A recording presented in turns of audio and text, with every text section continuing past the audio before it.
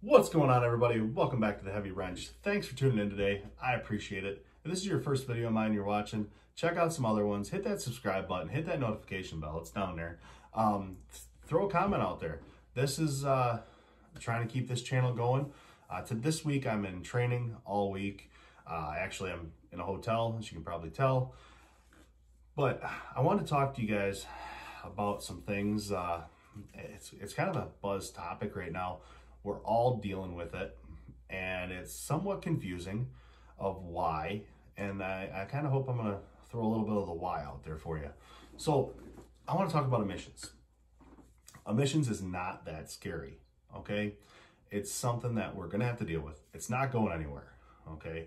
And I want to be the first to tell you that I am seriously into performance things. You know, I go to tractor pulls, truck pulls. I like seeing the racing trucks, the drag racing diesels that go down the road.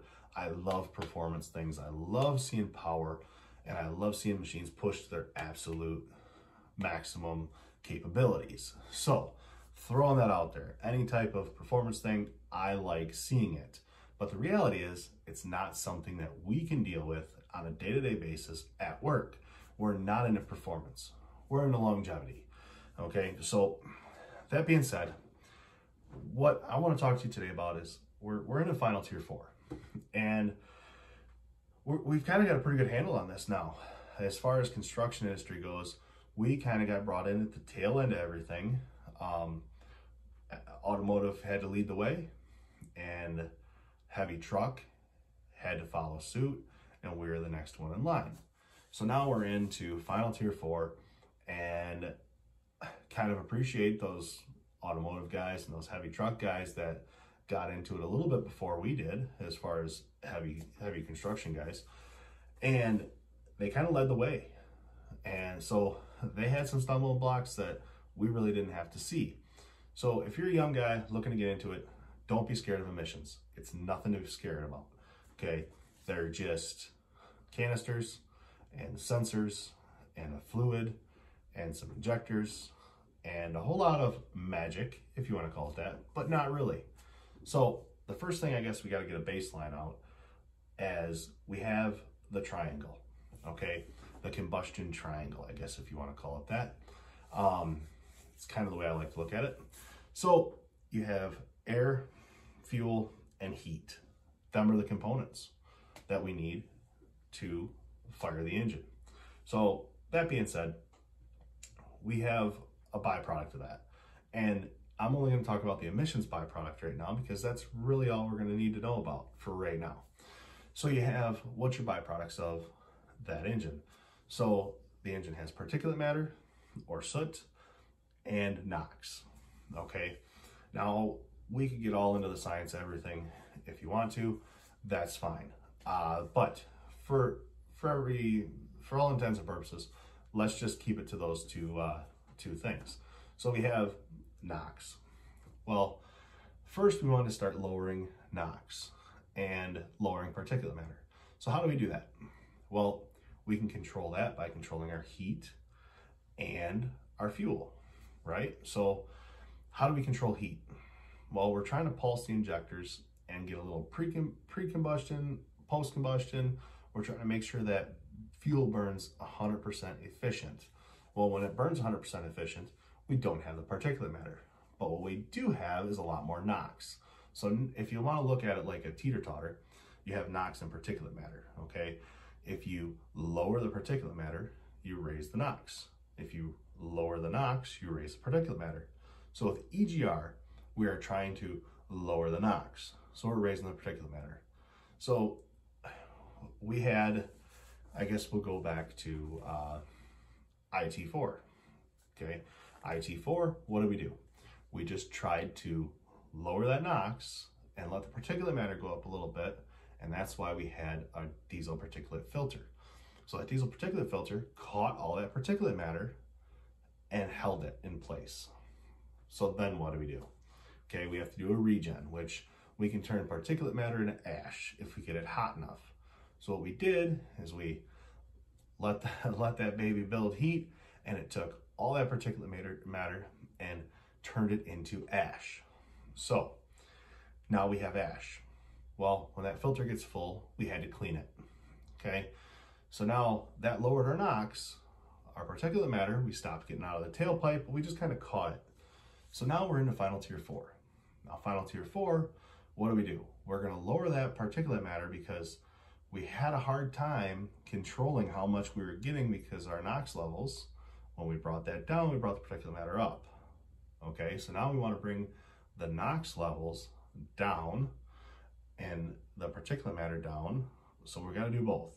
So how do we do that?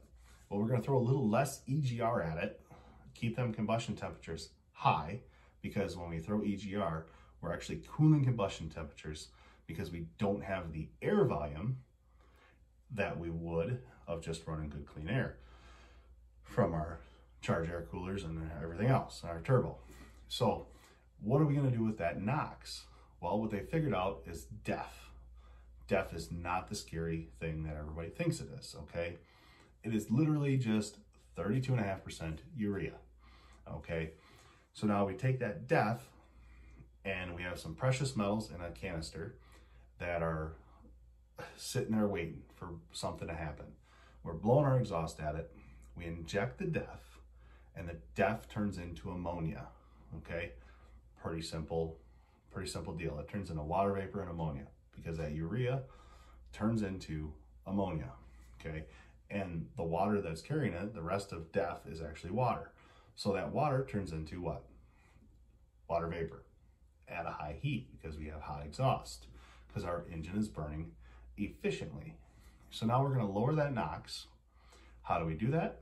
Well, it actually takes that NOx and takes the nitrogen out of it and separates it away, and now we have nitrogen. So we're chemically changing that NOx back into nitrogen, okay, and water vapor. So that's what's actually going to come out of our SCR. Okay, now that's a term, maybe it's the first time you're hearing it, but selective catalyst reduction is really what it is. But all we need to know right now is that's just precious metals that converts the ammonia that DEF is coming out, that comes off of DEF, into a chemical that will fight the NOx.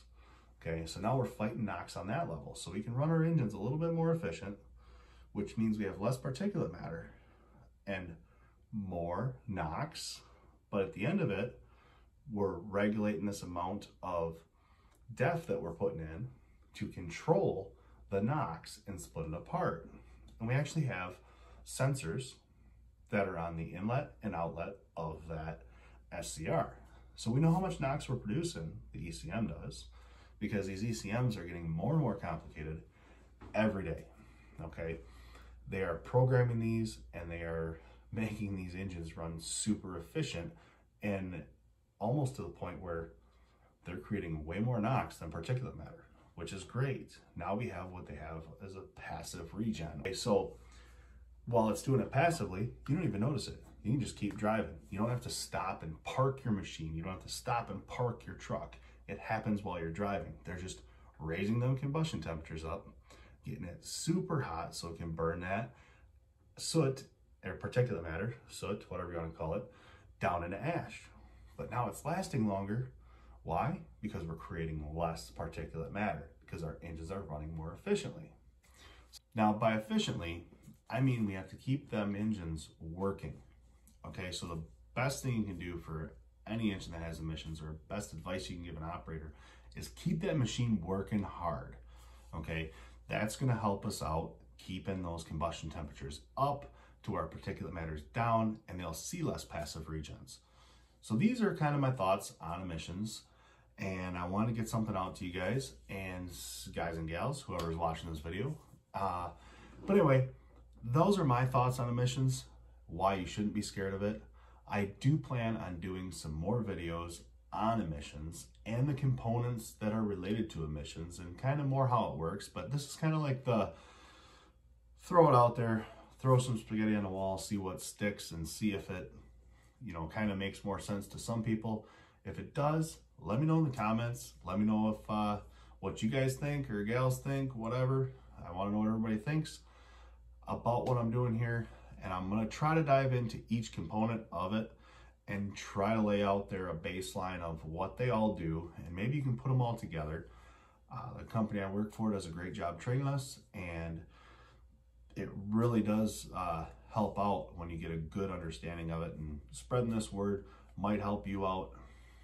It might be something you already know, might be just some overview for you to keep that fresh in your mind, because we are battling it every day, and if we don't keep these engines running at their peak performance, we're really going to start building more particulate matter, and we're going to see more of these passive regens. So we want to keep that particulate matter down.